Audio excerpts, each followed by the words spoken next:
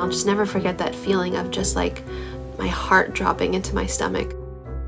I got in my car and I said, I don't want to do this anymore, and he literally tailgated me. So I pulled over and came into my car. He took his belt off and whipped me with it. I was covered in welts and bruises, and the whole thing was just horrific.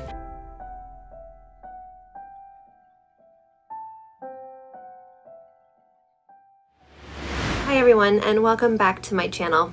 Today we're going to be continuing the conversation about some of the abuse and traumas that I went through growing up.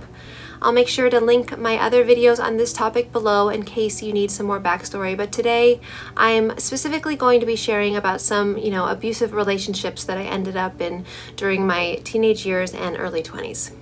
Obviously, this could be a really pretty heavy topic and a challenging one to discuss, but I want to share my experiences with all of you because I hope that, in turn it can help anyone who may have experienced something similar to know that, there is hope on the other side. Like I've shared before, I have been in therapy practically my entire life, it feels like. And as an adult, I've just put a ton of time into learning more about mental health, forgiveness, and healing. I would definitely say that, that is the reason why I am able to be sitting here today talking to you guys about all of this. Before we get too far into it though, I want to preface that this conversation, by saying that if there is anyone out there watching this who is currently in an abusive situation, I urge you to please reach out to a therapist, friend, loved one, just find please someone you can trust and talk to and know that you are not alone. I am living proof that where you are in life right now does not need to be where you are forever. And when I think about the person that I am today, I would describe myself as someone who is pretty self-assured. I'm definitely not afraid to stick up for myself, and really I just don't take anyone's bullshit. But when I was younger, that was definitely not the case. It was quite the opposite. I really don't think I found my voice until I was in my early 20s and started Dancing with the Stars.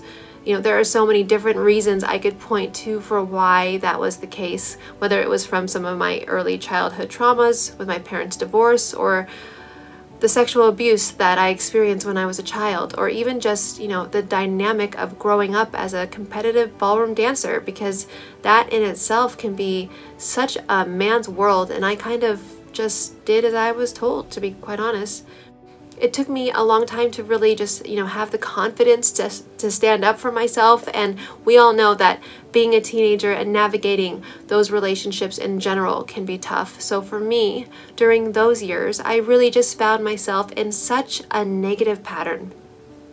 So I started dating when I was 13, and mind you, I grew up pretty fast because just from being in the dance competition world, you kind of have to. I mean, I was already traveling on my own at that age across the world with my dance partner because, my mom couldn't just put her life on hold and come for months at a time to, England, where we would train every single summer, because she was working, and honestly, she was supporting my partner and I so that we'd be able to go to England.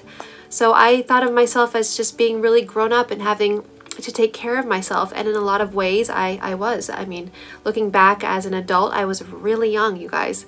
I lost my virginity to my first boyfriend when I was just 13, and while there was nothing that I would say was abusive at all about that relationship, I definitely think that experience set me up to really just stick with a pattern of moving just way too fast with the people I was dating. And honestly, I got myself into some really bad and tough situations. My next relationship started as soon as I began my first year of high school, when I started dating a senior.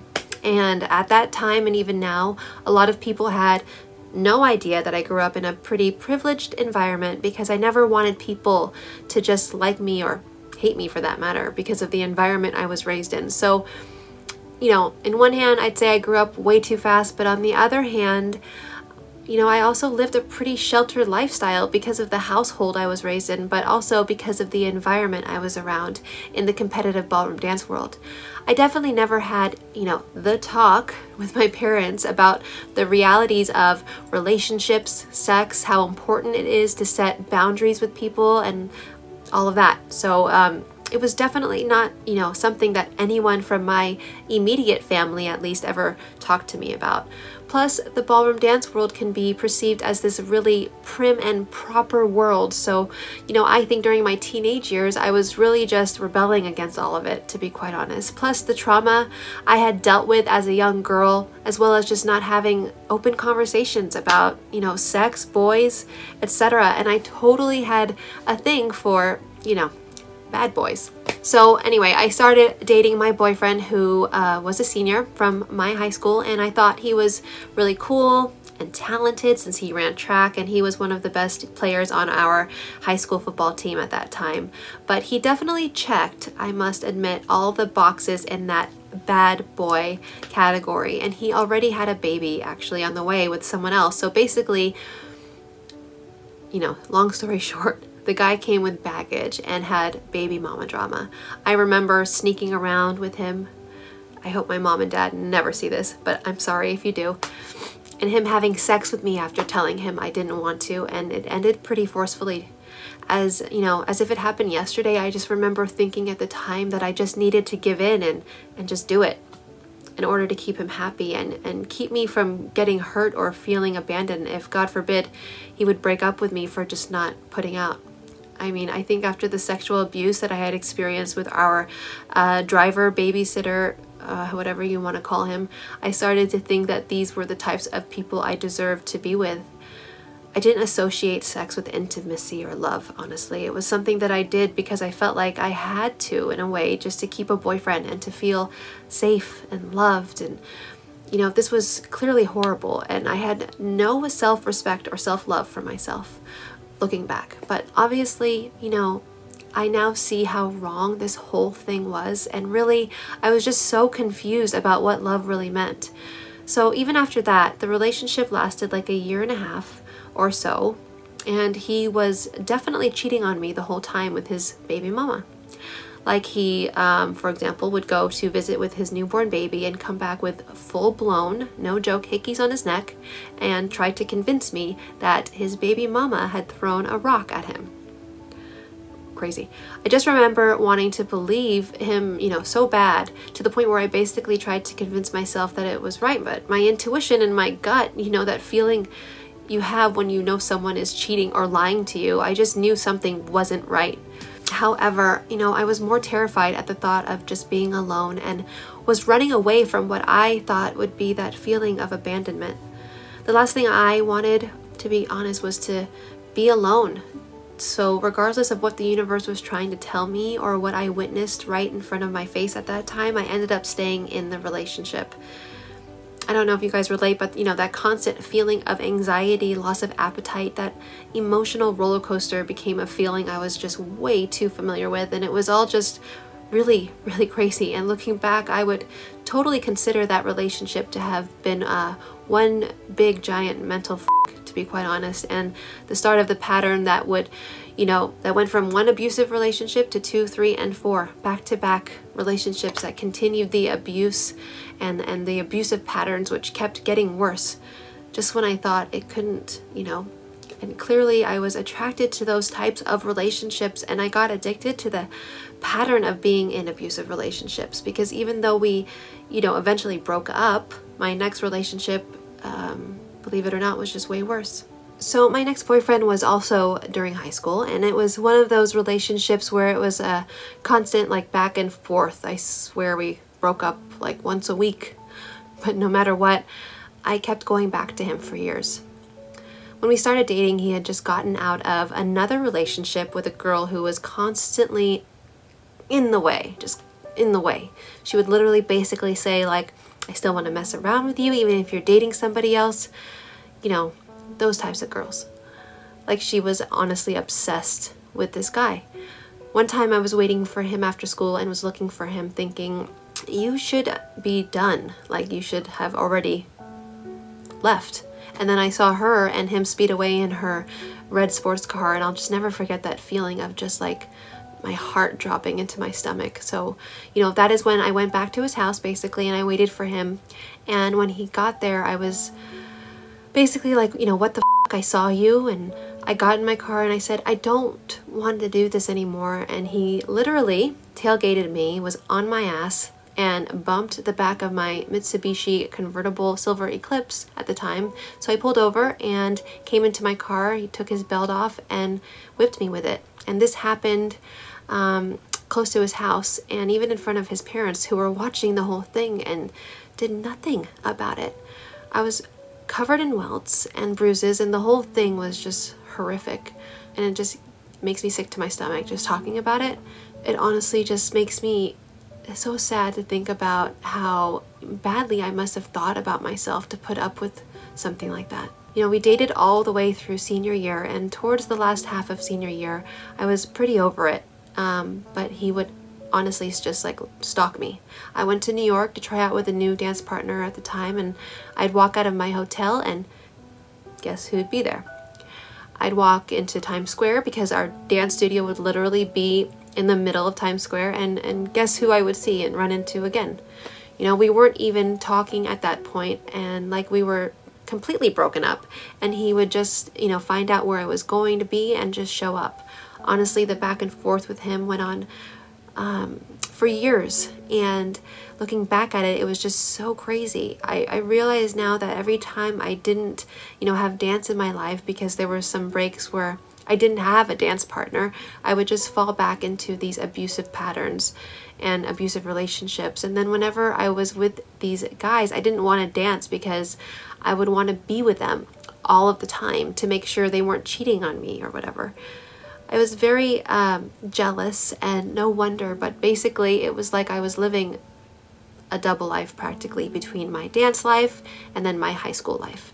So this whole thing was just such a bad, toxic cycle, and I would really get, you know, affected by everything on such a deep level because I wasn't able to really express it. Eventually, at the time, my dance partner Vesa, who, by the way, you'll hear more about in the videos to come about my competitive dance career, so make sure you subscribe to see those two. You know, he really did help me when it comes to that relationship. And Vesa and his boyfriend Luca were basically like, what are you doing, Cheryl? You know, I was getting really, really skinny because I just lost my appetite completely from all the stress.